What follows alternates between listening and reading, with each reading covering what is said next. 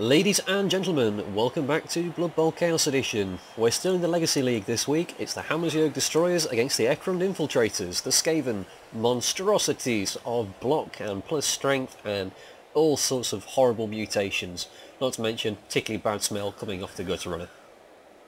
Despite all that, with my TV 1050 team against the 1740 Skaven, we're winning! 1-0 to the Norse team.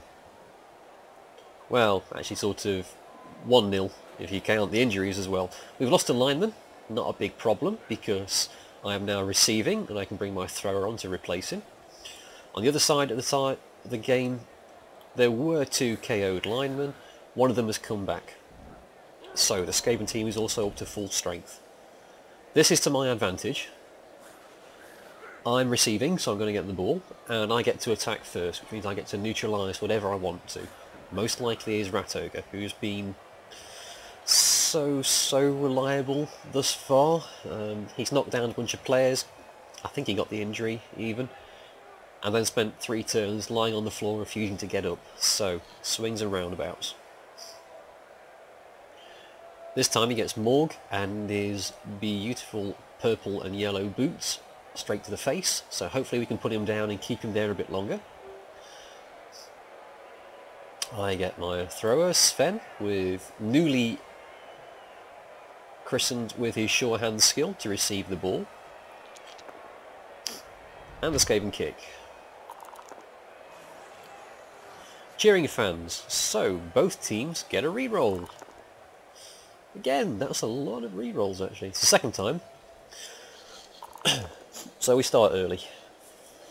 Morg, that's a little bit of a letdown. But it forces the Rat Ogre to blitz, and that stops other blitzes where it could allow players to dodge through here more easily.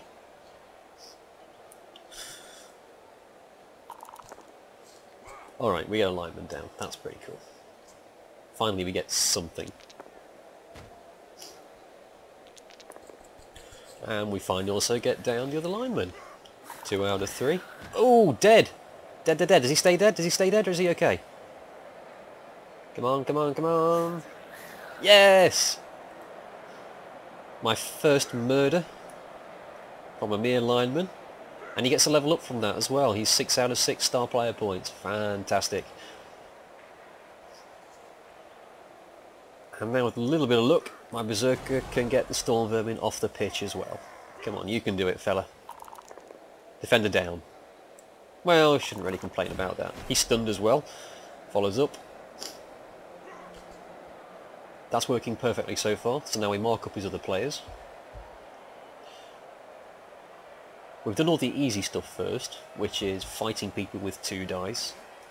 Basic moves are pretty easy, because they don't cost anything. And there's no one on the touch line. So this is effectively the front line of a cage now. All I need to do is pick up the ball. Even Agility 3 has its benefits. Kind of dangerous. I can be reached by the gutter runner. 1, 2, 3, 4, 5, 6, 7, 8, 9 to get to him. Which is why I put the lineman in the way, so he has to not only dodge once, dodge again, but he has to get around this guy, which is going to take him a long snaking route. He can't do it. Strength 4 Storm Vermin at the back. That's absolutely fine, that's all I wanted him to do. He's taking up a block rather than have this strength 4 guard guy come down here and attack my thrower. Not sure what he's hoping to achieve with that because no one else can reach my thrower. He's just put a... well, he's going to get blocked or blitzed. And it is his basic gutter runner as well, so he doesn't have anything like sidestep to keep him safe. Interesting. Having said that, it's been a long time since I've played a Skaven team. Let me quickly count something like 7, 8, which I played in real life, not on the computer like I am doing now. And this guy has taken the Infiltrators through at least 2 other seasons before this one, so he certainly knows what he's doing. At glance, though, I wouldn't have put the gutter runner there because he's just going to get beaten up by the lineman.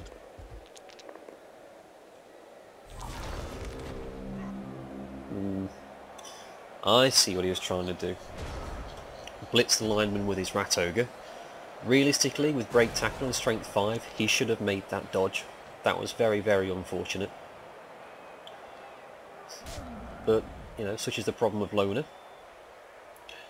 And that would have meant that he would have had 2 tackle zones on my thrower. One at the front and one at the side, so he wouldn't be able to dodge away anywhere nearly easily. As it stands though, my thrower gets away, and he's got all his friends around him. Realistically, I don't play for time. I have a lot of block players, but then so does he. And he's also got the frenzy players and the dodging players. I can't afford to sit on my laurels and let him come at me. Not like with a dwarf team who've got the tackle and the thick skull to take it. The Norse need to keep moving and keep pressing. However, for the meantime, we've got a cage with an ogre in it.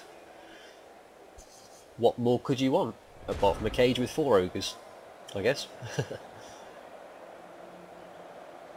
Actually, that's a terrible idea. I've tried that with an ogre team.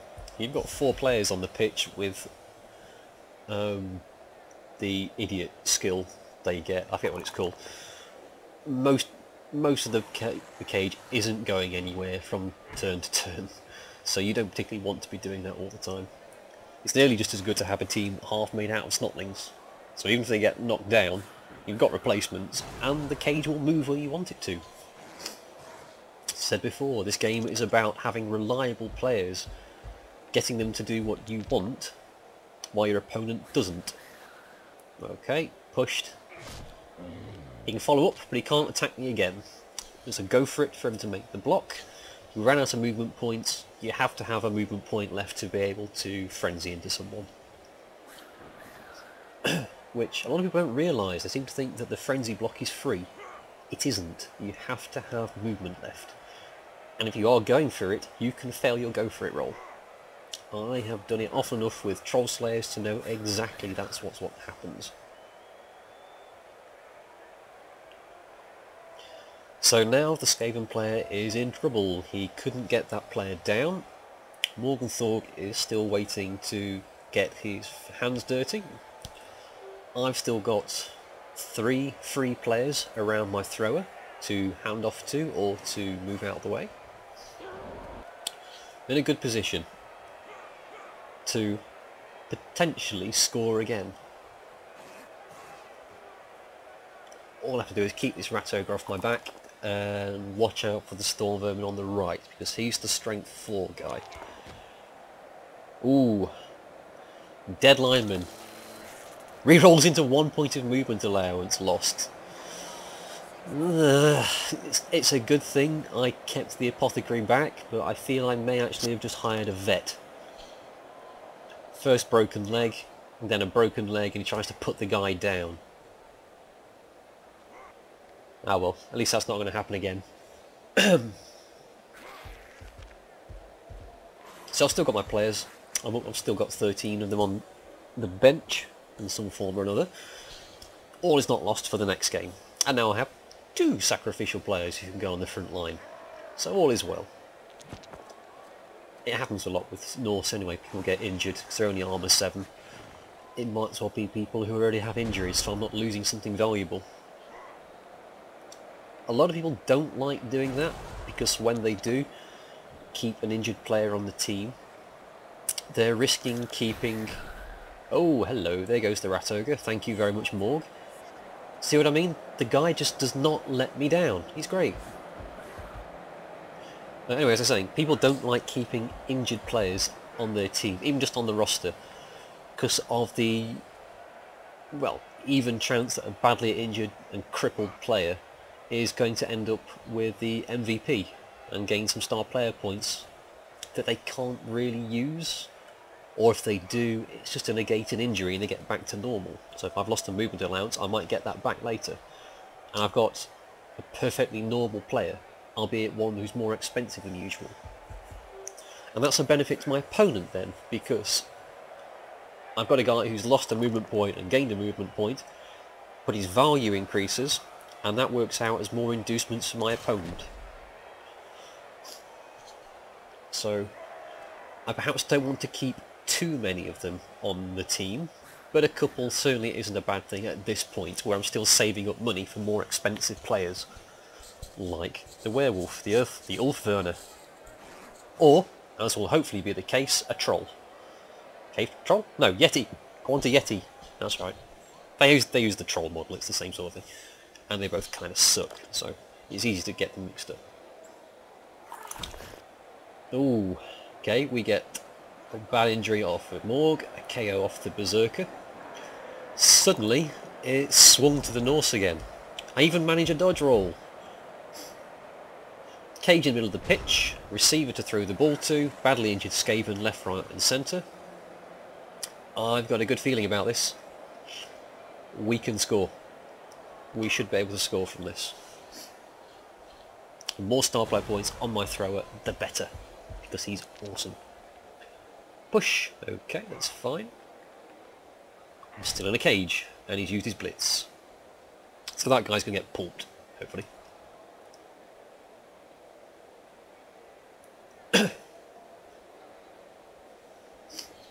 Another thing I might not have done with my Norse team is to take the runners. Now, this guy has served me well. He's about to level up, so he's scored my touchdown for this game. And he's scored touchdowns in other games. But he's got nothing really that a lineman doesn't. Alright, he's movement 7. Didn't really help. It was the difference between a go for it and 2 go for it. I've paid a premium for the Dauntless skill, which actually I don't want to be relying on. Were I to make this Norse team again, probably a thrower, 9 linemen, and a werewolf of Ulfwerner, and then take the extra reroll, because at the minute I've only got 4 out of my inducements. I should only have 2. So the slow and merciless crawl up the pitch. Another injury on his god-awful thrower as well. Pinch nerve, miss next game. Excellent work from the lineman. Grimbrander. So that hunches my entire cage up forward. At some point, because more can go there. I need to move the lineman back into the corner actually, that'd be ideal. We get him in the middle, have a guy on each corner. All is well, because I've got these guys who can pick up the slack. Oh, well, maybe not. I've done the cross formation again. Asking for trouble. Unfortunately, that, however, is the end of the match. Due to time constraints, my opponent had to leave.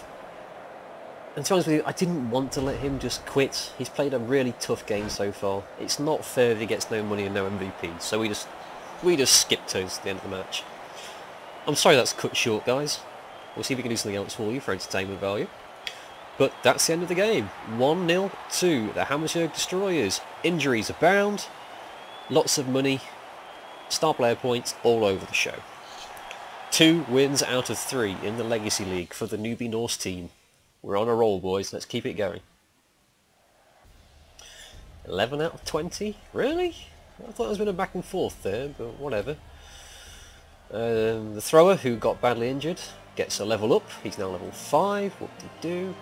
And my lineman, I have no idea who that guy is. He levels up though, so, you know, good for him. Hammersjurg Destroyers. 2 wins, 1 loss. That puts us, I think, 3rd in the table out of 8 teams. Out of 8 teams, I think. Great start for the newbie Norse. But that's the end of the match. Thank you very much for watching, everyone. We'll see you soon. Take care. Bye-bye. Hello again, guys. This is the Illusionist. Not quite gone yet. This is a bit of a short video, so I'm going to quickly show you a couple more little Blood Bowl secrets that you might not be aware of. Something to learn, hopefully take to your next match. I've quickly thrown together an Ogre versus Dark Elf game to best try and display the 2 little tricks I'm going to show you. The first one is on the Dark Elf team, which you can make use of with your assassin. You notice here, this guy's ended up with the multiple block skill. What this normally does is it lets you throw a block against 2 other players. They get to add +2 to their strength in defense, but if you're a really big tough player, you can potentially knock down and injure 2 other of your opponent players. What a lot of people don't realise, or maybe just haven't really thought about before, is that the Dark Elf team's assassin can combine multiple block with stab. Think about the implications. You're basically throwing a block at 2 players with no downside. Stabbing doesn't take strength into account, so that's going to remain a strength 1 character. You just roll armour straight away for them. Watch this. Do you want to use multiple block? Yes, I do. Choose the second target. I'm going to pick this guy. Do I want to perform a stabbing attack? Yes, I do. You can see there, I've knocked the guy down. Immediately launch into the second attack on the second player. Also with a stab. Or I can do a normal block if I want to. I'm not going to do that. And look at that. 1 block, 2 players down, and at no point was I at risk of rolling a skull or a double skull or both down. It's tricky to do because you only get multiple block on a double for a skill roll, but bear it in mind, it can be very lethal. Be right back in a minute when I've set up the second little trick. Okay guys, so here's the second trick I want to show you. We've got here a bad situation for the ogre player. The Dark Elves have got the ball and they are within striking range of a touchdown. They're deep in the opponent's half, they're surrounded by a cage, and even ogres can't really blitz their way through this to take down the blitzer and get the ball off him. So here's what you do. What a lot of people don't realise is that if you throw a player with the right stuff skill and they accidentally scatter and hit another player, both players make an armour roll and potentially get injured. It's like being stabbed. They're automatically knocked down and they're probably going to be injured from it. What a lot of people don't realise is you can deliberately target enemy players with your own thrown players.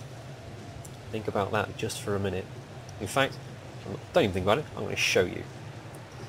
So we choose the destination of the snotling. It's a 6+ throw because it's pretty hard to do. Even at short range it's 5+ because ogres are pretty not very agile. But you can do it. You can aim for the ball character. Well, do I want to reroll that? Yes. Come on. Whee! Missed. Okay. That didn't go too well. That's why we have more ogres. Damn it, only once per turn. Be right back. Okay, let's try that again. Throw teammate. Choose destination of snotling. The blitzer. He gets it. He makes a throw. Oh, come on. Do it. Missed. Ah! Back again. Come on, man. Hit something.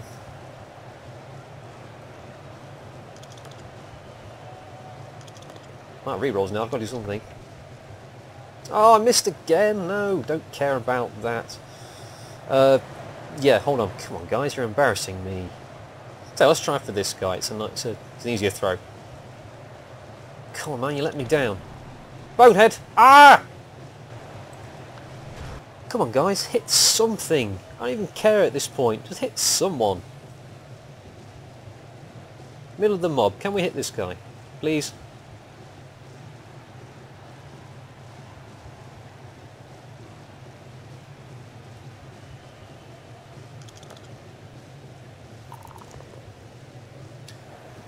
Right, let's try again. I can't possibly fail this time, can I?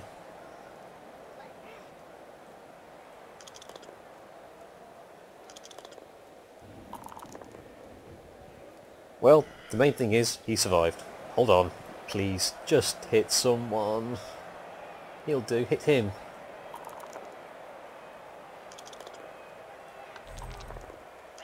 Bam! Nope, missed. Ah! Hell, I'm running out of snotlings. Get the assassin, come on. Splat. There we go. We got the guy. Okay. Not the most reliable way of dealing with anything in the world. But you can see my point. We got him in the end. Hit him in the head. Straight armor roll. And I've knocked him down. To boot. You always knock them down. Even if you don't hurt them. It's probably the least reliable tactic in the world. But hey, you never know. If you know it and your opponent doesn't, it might just save you one day. Good luck with that, guys. Have fun. I'm the Illusionist. Hopefully I'll see you again for another game of Blood Bowl. Take care. Bye bye.